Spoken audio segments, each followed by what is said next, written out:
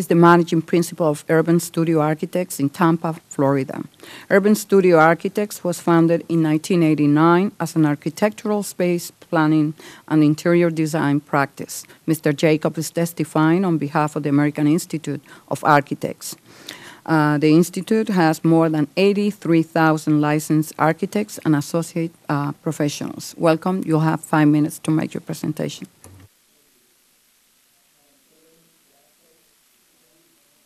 The mic is not on.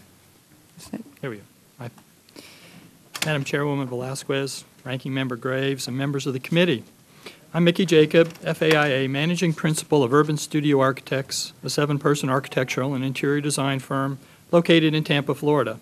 And I want to thank you for giving me the opportunity to testify today on behalf of my firm and the American Institute of Architects.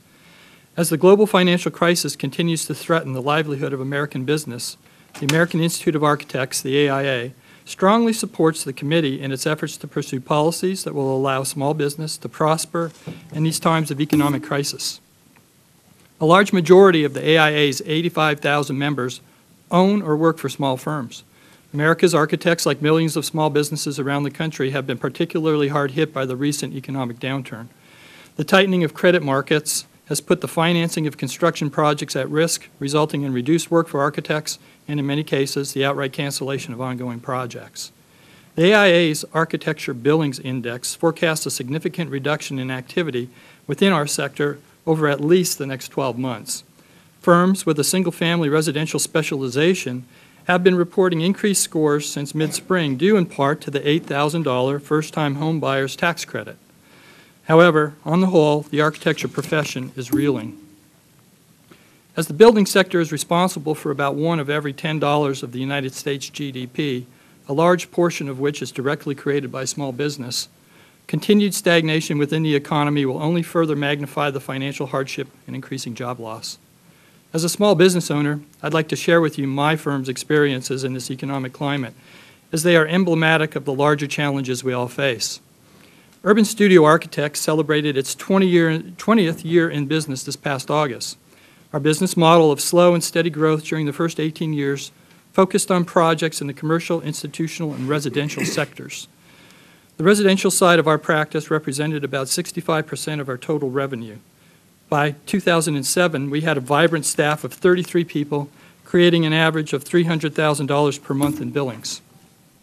However, in early 2008, our 2 largest residential projects, worth over $1 million in fee to us, were suddenly put on hold due to the inability to acquire financing. The continuing decline in the real estate market has seriously affected our firm by making it almost impossible for our clients, most having a successful track record in development, to acquire financing and build. Additionally, the collapse of the housing market in Florida has put on indefinite hold all residential projects in our firm. Our revenue has gone from averaging $300,000 per month to $30,000 a month. The result of this real estate economic downturn is that our firm has laid off 25 people in the last 20 months, representing 75% of our workforce. We have slashed our overhead, renegotiated the terms of our lease, and asked our employees to take 3 different pay cuts, the last of which reduced salaries to approximately half of what they were earning just 15 months ago. Our financial situation has left us with only 2 choices: merge with another firm to stay open and save jobs, or close our business. Sadly, our firm's story is not unique. Small design firms across the country are facing the same severe challenges and difficult choices. But America's architects believe that this economic crisis presents an opportunity not only to build, but to build better. The AIA is launching a new campaign to bring about both short and long-term recovery to our communities with programs that invest in our infrastructure and the built environment. Our plan, which is available at aia.org/rebuild and renew, focuses on 5 key areas: making financing available for design and construction projects, providing needed financial relief and access to affordable short-term credit to small businesses, making tax policy work for recovery and beyond, improving our nation's infrastructure and built environment, developing incentives for a new sustainable economy that will save jobs. With these incentives, the AIA is proposing a number of policy ideas that, if pursued by Congress, will assist architects, their small business firms, and the nation as a whole to rebound from this economic crisis. In conclusion, small business does not want a bailout. We want access to low-interest or no-interest loans to bridge the economic downturn to help fund operational costs. We want relief from the skyrocketing premium increases of health insurance. We want tax incentives for people to build, buy, and renovate their homes and businesses. We want Congress to hold accountable the recipients of billions of dollars of stimulus money to ensure it reaches the local marketplace as it was intended to do.